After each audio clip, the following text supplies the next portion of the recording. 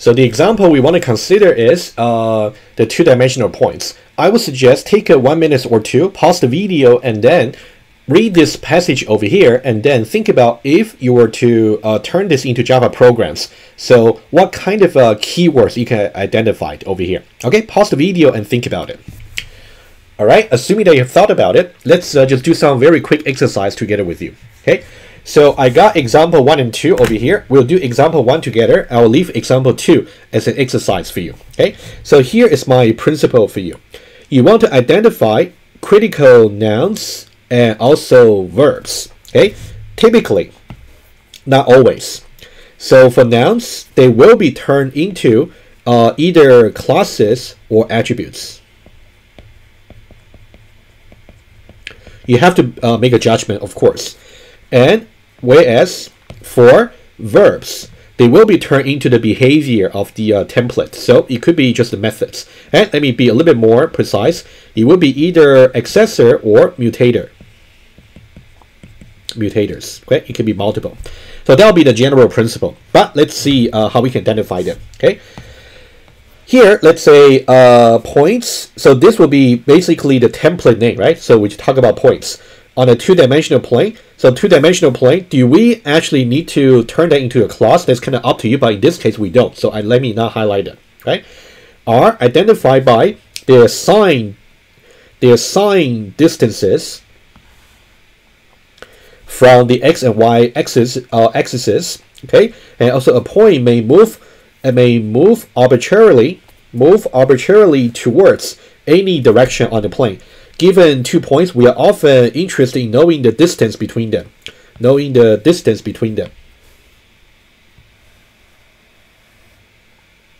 Okay, right. So guys, I think that's about the the verbs and nouns I can identify. Let's see what we can do. So you can see here, I would say for this one here, since we talk about this particular kind of entities, so we may simply just turn that into a class, points.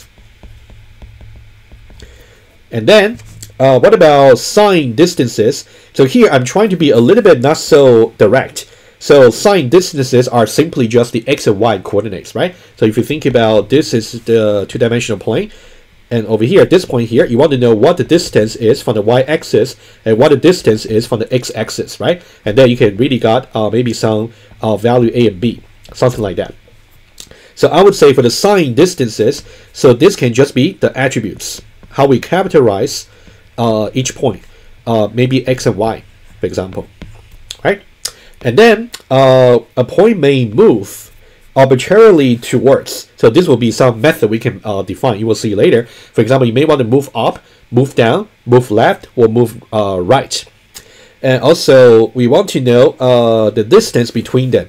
So for example, if you got 2 points, let's say point number 1 here, and also what's the distance from this point to this point from the origin. So that could be one behavior to actually show, right?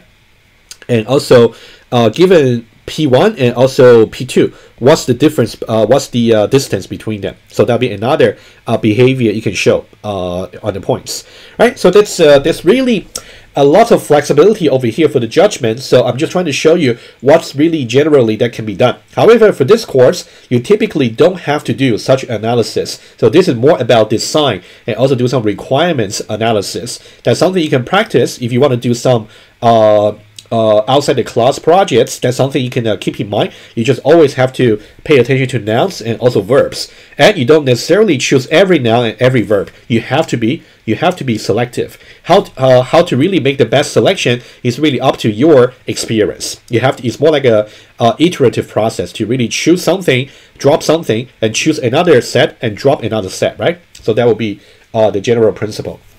All right, let's go back. And then for this example number 2 about the entities person, I'll leave that to you as an exercise. If you want to discuss it with me, feel free to drop by my office hour.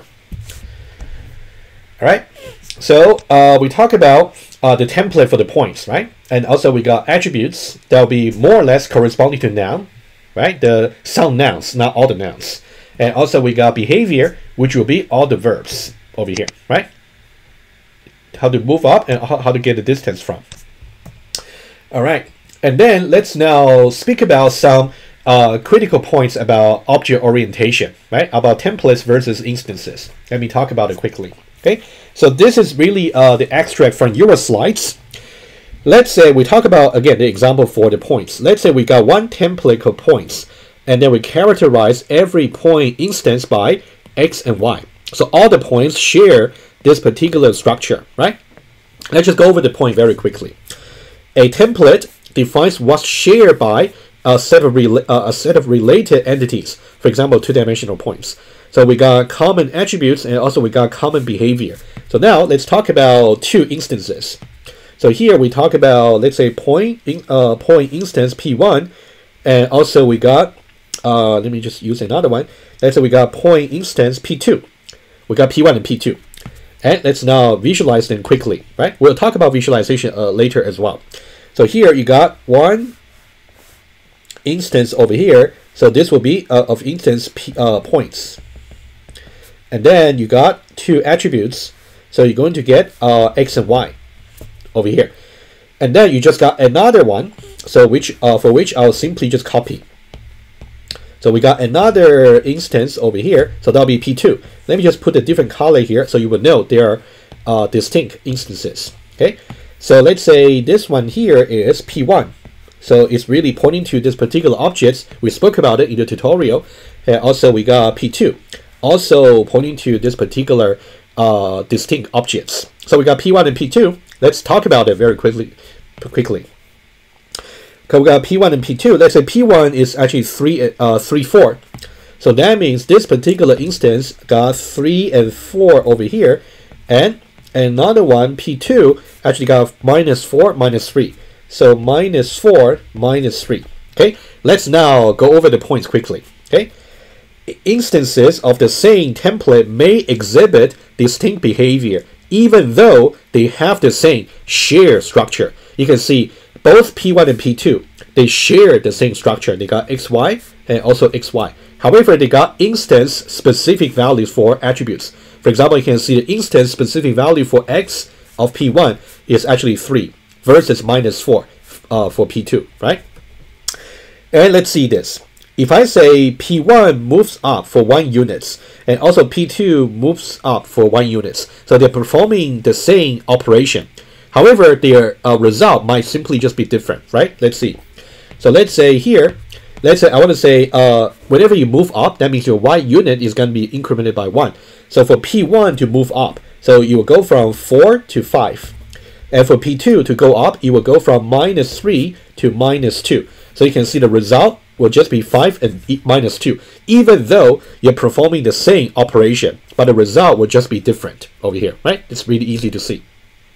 And another example would be, what about I simply want to see the behavior of what's the distance from the origin, right? So if you recall your high school math, so if you want to calculate the distance from a point to the origin, for example, this is my point, X and Y over here, and what's the distance over here? So it would be x squared plus x squared plus y squared, and take the square root. Okay, that's basically what you learned from the high school math, right?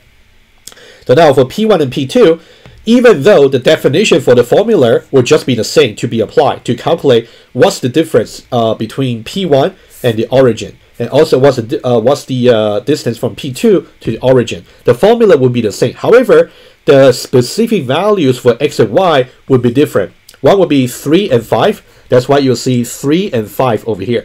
And the other one will be -4 and -2. So you can see -4 and -2. They will simply just give to you different values. So that's why they will simply exhibit different behavior. So the final outcome will just be different, even though the definition for the operation will be the same.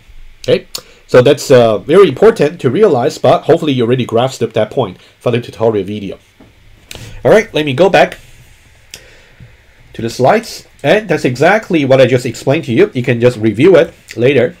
And here, so this is just another example about a person. I'm going to skip this example here because that one is very similar to the member class you learned in the tutorial video. You can also review it without any problem. Okay, I'm just going to skip this part here. All right, so finally, to end this video, it's really important for you to remember the classes that we talk about in the Java programming context, they really mean templates. And whenever you got a template, that means you can instantiate the template for as many times as you like to create instances. In Java terminology, instances are objects. All right, so we got one template here for person. We got another template here for points, right? And when I illustrate later in for this week, I will use maybe this particular template to illustrate, because this one here, you have seen that in a very similar way in your tutorial video for the member class.